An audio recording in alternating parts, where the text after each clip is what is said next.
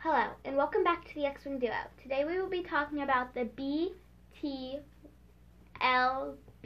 Y-Wing. That's right.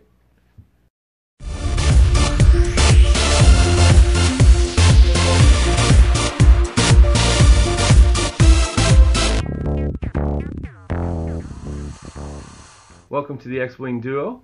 I'm John. I'm Alex. And today we talk about the BTL-B Y-Wing, or the Republic Y-Wing. Also the Clone Wars Y-Wing. People call it a lot of things. Okay. I do not fly this list. I don't fly anything related to this, so I would not know that. I do. I'm a big Republic fan. So, first of all, it is a small base ship, and I love it. What do you think? It's pretty good. I can feel just by holding it, it's chunky. It's chunky. It's really chunky. I love it. I love it. I think it looks great. I like the turret on the top. I like how chunky it is. It looks like it just came out of the movies. I love it. It is a really nice base. Just, I am a child and I know how easy it is to break. Okay. Let's talk about the dial. The dial. I have not seen this yet, so. Yeah, she's new. She has not seen this. I've actually flown it a couple times. I didn't even know he's flown it until he got home. Yeah. So. Okay, so starting with the ones. We have one banks and one straight. The one straight is blue. That's pretty good. It's pretty normal. The twos, we have two turns, two banks, and two straight. The two straight is blue.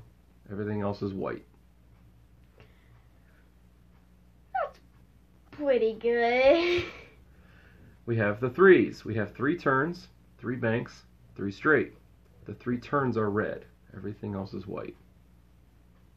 And we have a 4 straight, which is red, and a 4K, which is red. That? It's bad. It's not a good dial. It is a slow ship. But a 4 straight on most of the ships, most of the time is white. But the 4K, if it's not red, it's the best ship in the game. I don't know a single ship that doesn't have a red one of those. 4K? Yeah. The Defender. The TIE Defender has a white 4K. And to be fair, she's right. It is the only ship in the game that has it, which is why it's so expensive. So, but yeah, it's not a great dial. I think it does what it needs to do, but seeing more red on the dial than blue, it's hard. But I don't think this ship, I don't think it's bad for the ship. I think the ship does exactly what it's supposed to do with it. Let's talk about the pilots. The pilots. So the base ship, the lowest generic, and in X-Wing terms, non-limited, is the Red Squadron Bomber. It's an Initiative 2. It has a 2 dice forward arc. It has a 1 defense agility, 5 hull, 3 shields. It has a focus, a target lock, a red barrel roll, and a red reload action. It has a turret, astromech, a modification, a torpedo, a device, which has actually been renamed payload as of this last rules reference, and it has a gunner slot. It has a built-in ability. Okay. It's called Plated Hull. While you defend, if you are not critically damaged, change one critical result to a hit result. What that means is if you get into my hull, okay, you roll your attack dice, I have a chance to modify your dice as the defender before you do. If you rolled a natural critical, and I do not have any face-up damage cards on this Y-Wing, I can change one of those criticals to a hit. When I first read that I wasn't terribly excited about it. It's pretty good for the level it is. It is super good. After I've played it, it is way better than I thought. Now, if you get critical damage on you, it no longer counts. I mean, unless you have a repairable crit. But man, it has literally saved lives in the game. They stay around much longer than you would think. I love it. I love that built-in ability. The next pilot is the Shadow Squadron. What do we got? The Shadow Squadron is the exact same as the Bomber, but it adds 1 initiative and a talent spot. Right, it's 3 initiative now. And this Y-Wing, because it has a red barrel roll, I think that talent slot is very important because expert handling is a thing. And that gives a ship with a red barrel roll, it gives the ship a white barrel roll. And I think that really improves on the platform. And I think that's important. Okay, the next pilot we're going to talk about is Goji. Goji is a clone. So his initiative goes down to a 2. He does lose the talent slot, but because he's a limited pilot, he has an ability. While a friendly ship at range 0 to 3 defends, it may roll 1 additional defense die for each friendly bomb or mine at range 0 to 1 of it. What do you think of that? I do not know if that's a good or bad thing. I think it's decent. I agree. I haven't flown this particular pilot yet, but that's because I'm not sure how to use him. The fact that he gives friendlies additional defense die, that's a big deal. But the way to do that, the trigger, having to be within 0 to 1 of a bomb or a mine. For starters, you never want to be, that's friendly bomb or mine too. So you have to basically bomb your own guys to take advantage of that. Now there is an upgrade that allows you to exploit this a little bit. But I still can't find a way to put him in my list. You almost have to build the list around him, and being an initiative 2 with no talent, I don't see how. Now I could. I don't know for sure. I could be missing something, or at the very least there's a playstyle that I'm not familiar with. I don't see how I can use him. Who's next? R2-D2. The next one is R2-D2. It gets rid of the astromech and gains a crew slot and a talent. Yeah. Its initiative is 2, and its pilot ability is at the start of the engagement phase. If there was an enemy ship at your back arc, gain 1 calculate token. This pilot is awesome. I have flown R2-D2. I loved it. For starters, just to explain, R2-D2 is flying from the astromech slot in the physical ship, leaving the cockpit for the crew. I love that they thought of that. I think that is super cool. Again, he gains the talent slot as well. It's always good. And his ability is really good. And it says a calculate token. It's not the action, so that happens even if you're stressed, which is really cool.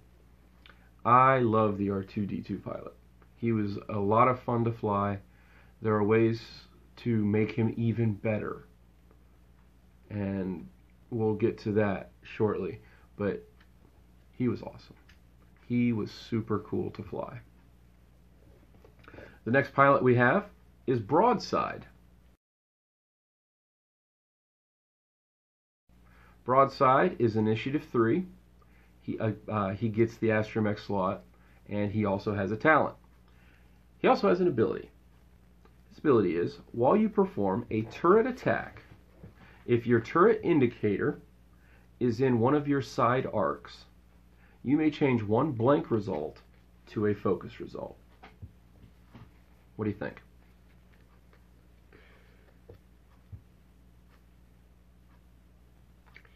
That's a hard question. I can't choose between great or decent. It's pretty cool.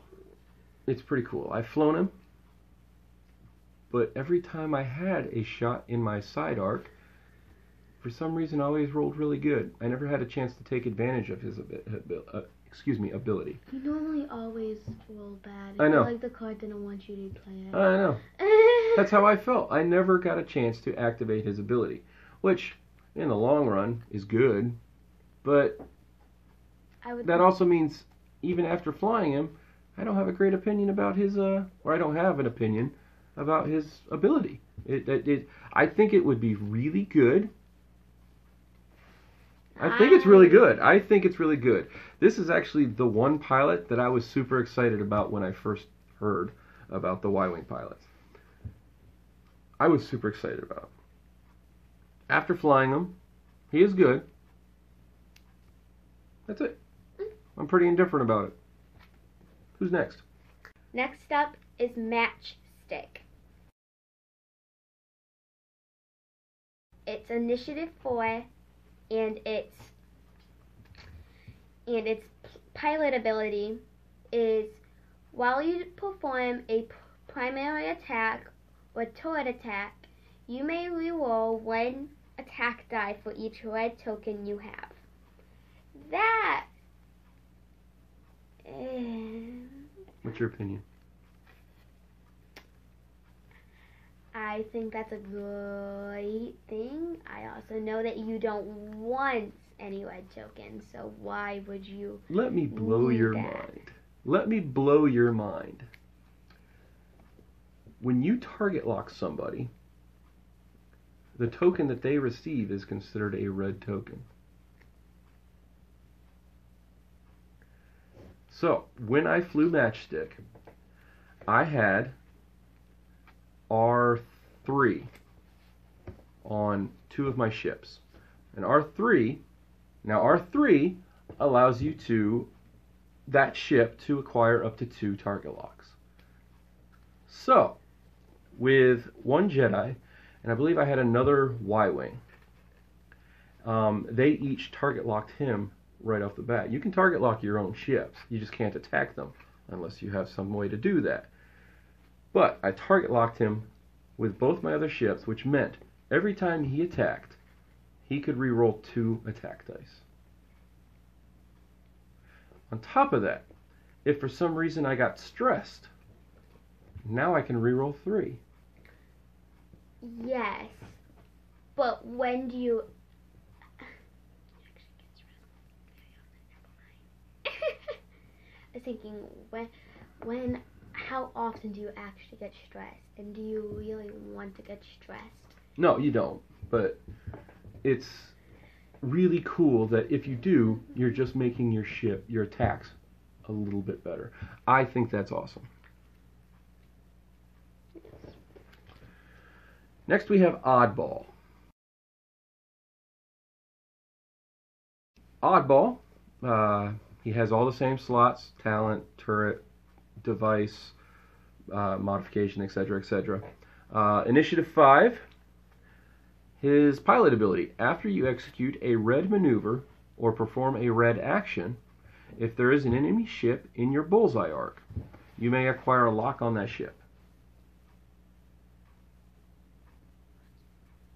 Pretty good. I think it's pretty good, especially with the red barrel roll. If I can keep that red barrel roll, I can reposition and potentially get a target lock. And because the Y-Wings have torpedo slots, now I could potentially put a proton torpedo plasma torpedoes, and boom, get a shot off. I think that's pretty cool. I think it's a good ability. Who's next? Next up is Anakin Skywalker. He's Initiative 6 and he has 3 Force, with which one regains every round. Correct. He loses the talent slot and he gets a force power slot instead, which makes sense.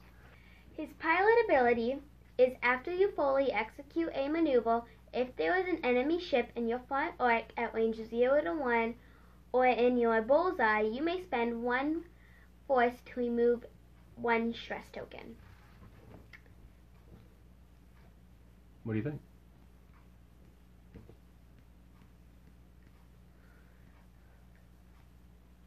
I think that's pretty good. I agree. This is the same ability he has on the Delta 7. And I've heard other people talk about how they don't quite like it on the Y-Wing. And I disagree. And I'll tell you why.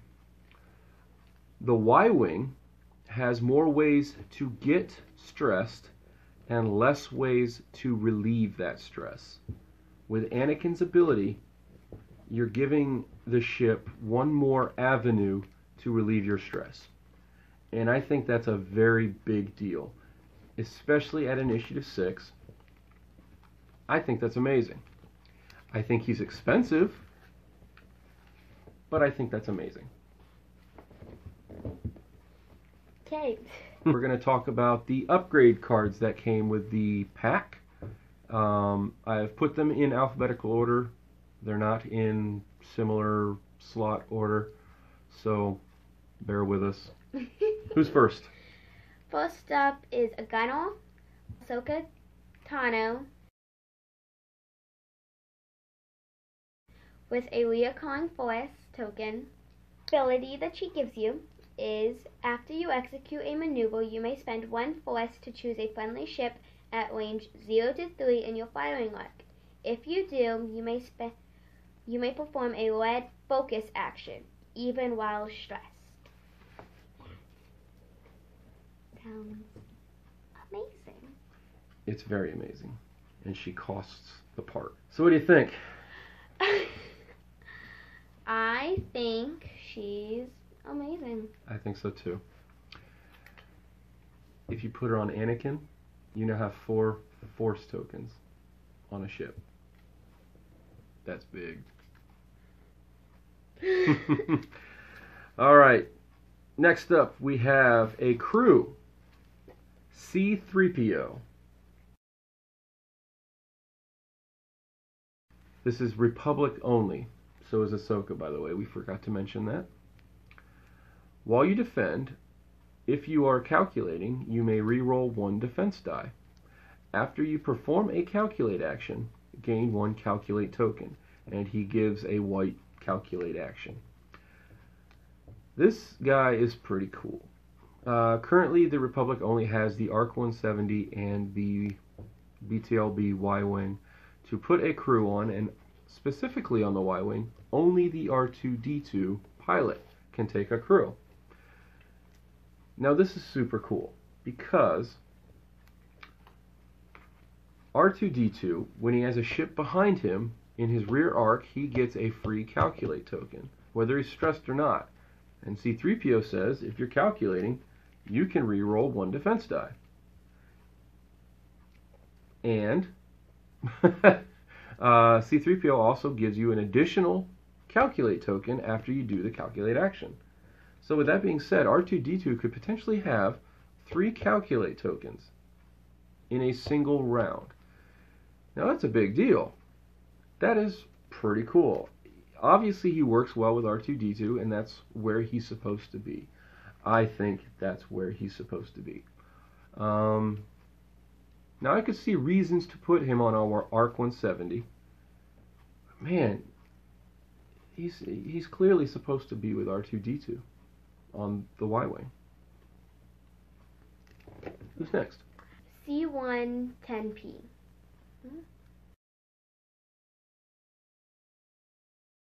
This is Chopper, by the way. If you've seen the Rebels TV show, this is Chopper. There was an episode of Rebels where there was a crashed Y-Wing, and that's where Hera found Chopper. And I would say it totally looks like Chopper now that you mention it. I think that's Chopper in there. I think the Y-Wing That's awesome. has Chopper as the droid. I did not realize that. That is pretty cool. What does Chopper do? Republic only, by the way. Okay.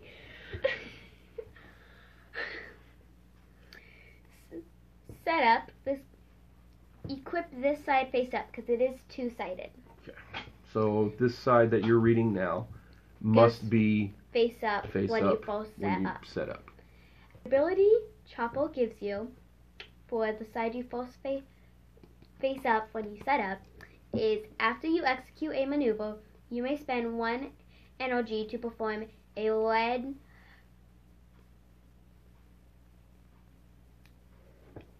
evade. I couldn't think of the name. I'm like, I know what this means. Yep. Evade action, even while stressed. During the end phase, if this card has 0 active charges, flip it. It's important to note that it has 2 charges, unrecurring. Okay, this is the ran out of charges side. Yes.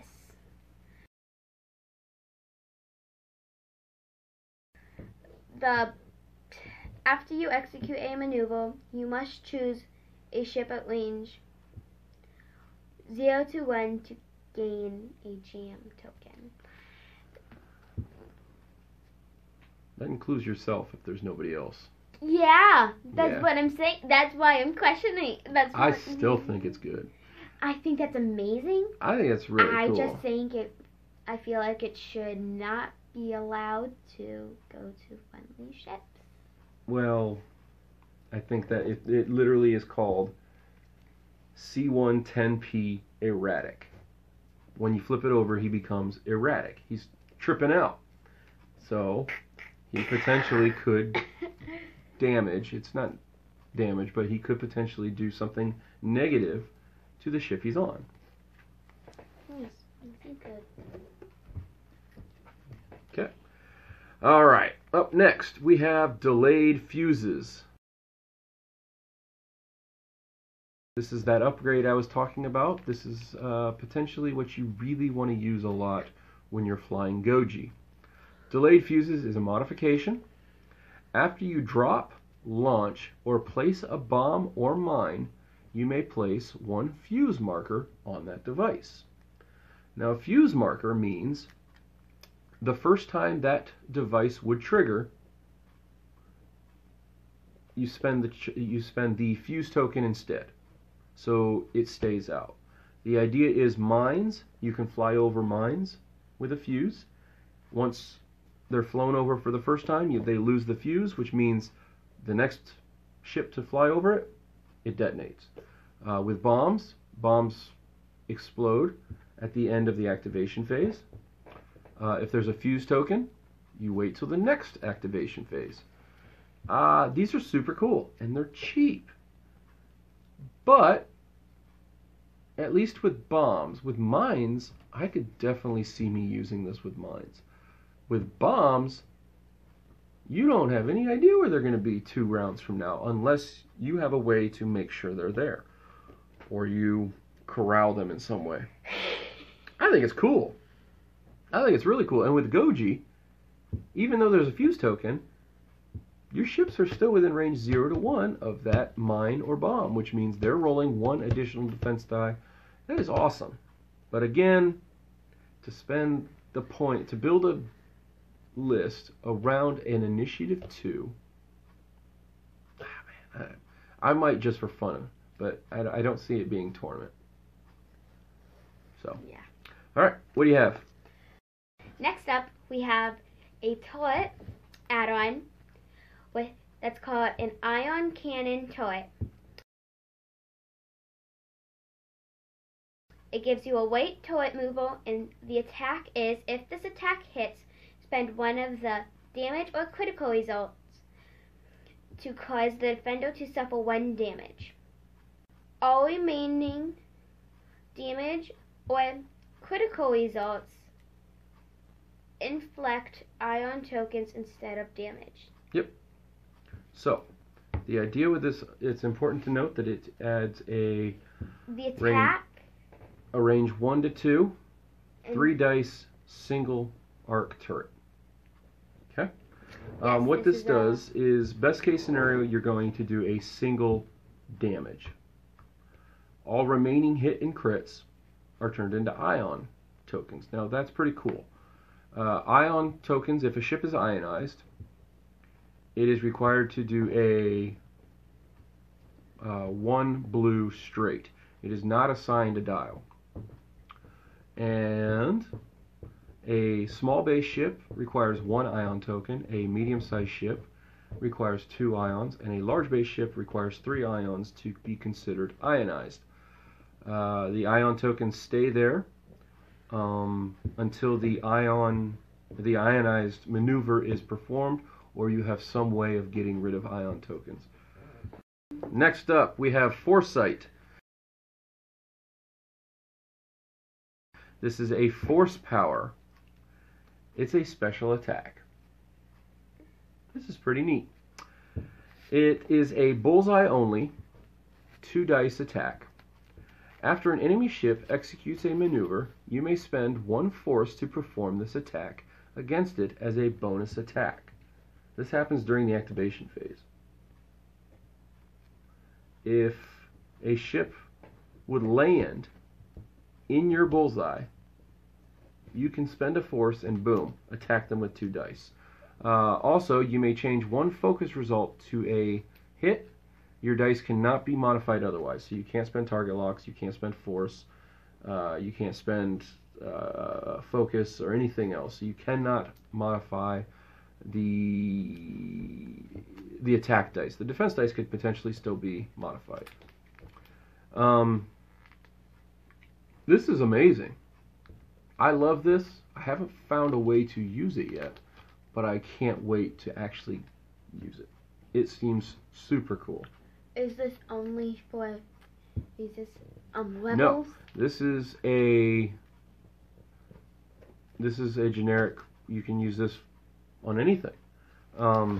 It must be a force user,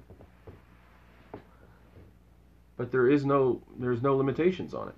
That's amazing. I love it. Oh, wait, the Falcon won't. The Falcon has a bullseye. Yeah, but we can't add force things to the Falcon. Ray, you can. Ray, you can? Ray, what do you think of Foresight? I think it's amazing. I so want too. to use it on my own, but I can't prove that I can right now. You can, I promise. All right, what do you have? I have proton bombs. I love these. 2 non-recurring charges. Bomb. During the systems phase, you may spend 1 charge to drop a proton bomb using the 1 forward template. Yep. The effect is all ships within range 0 to 1 receives a critical. I love it. It's simple. It does what it needs to do. I like it a lot. Next upgrade we have is precognitive reflexes. It's a force power and it's a small ship only. After you reveal your dial, you may spend 1 force to perform a barrel roll or boost action. Then, if you performed an action you do not have on your action bar, gain 1 strain token. If you do, you cannot perform another action during your activation. This is amazing. I love this. Up until now, we've been using supernatural reflexes, which I love. But on Initiative 5 and 6 ships, it is super expensive. It is, I could get another ship on the board expensive. This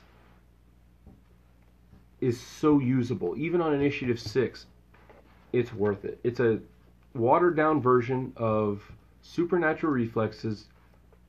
Let's put this on Vader.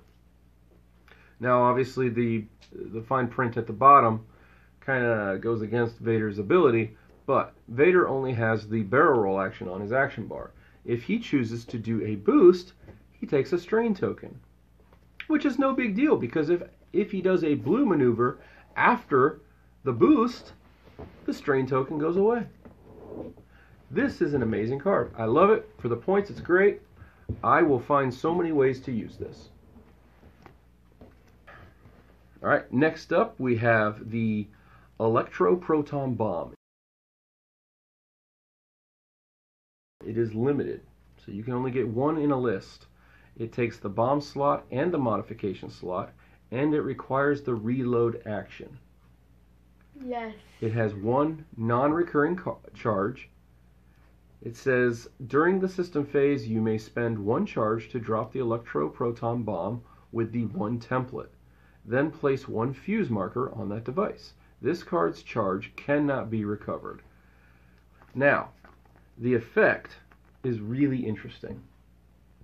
At the end of the activation phase, this device detonates, obviously after the second activation phase, because you're required to put a fuse marker on it. When this device detonates, each ship at range 0 to 2 rolls 4 attack dice.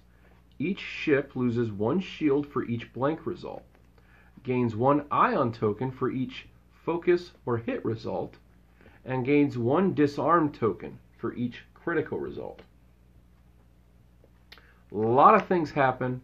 It's a very large area. But man, you have to get so many things right to make it work. I think it's a cool idea. I don't think I'll ever use it. What do you think? It depends on what ship I would use it on. That's fair. Man, but it requires the reload action, and it takes up your modification slot, and bomb slot, obviously. I just don't think it's worth it. Maybe it is. I don't. Maybe I'm wrong. Like, I would most definitely use that card as like something I had just the right amount of points to get that card and still have a decent bet. Okay. And I would be like, I don't want to. That's the only 2 things left on one of my ships. I guess I'll put that on this so I can just get it out of the way. That's what I would do it for. And then most likely, because it's me, I would use it. Yeah, okay. It would be fun to play, but I don't think I'll find a reason to use it. Yeah. The next upgrade we have is called Snapshot. It is a talent, and it's a special attack. After an enemy ship executes a maneuver, you may perform this attack against it as a bonus attack. Your dice cannot be modified. It is a 2 dice forward arc attack at range 2 only. This is awesome. It is awesome. I wish it would at least be 2 to 3. Well, that's 1 to 2. That's the trick. You don't. I understand it. They don't want to give the ship an extra attack every round. It'd be too easy.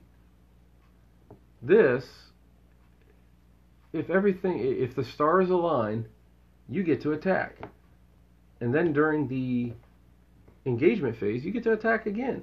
I love it. I love it. I think that's awesome. These are the tokens that came with the pack. What do we got? We got 2 calculate tokens. Which I need to interject here. 2 calculate tokens. That's interesting because R2-D2 could potentially have 3. So I think it's interesting that they didn't put enough in the pack to use all the abilities. Yeah, actually, that doesn't make sense. Yeah. Anyway, we have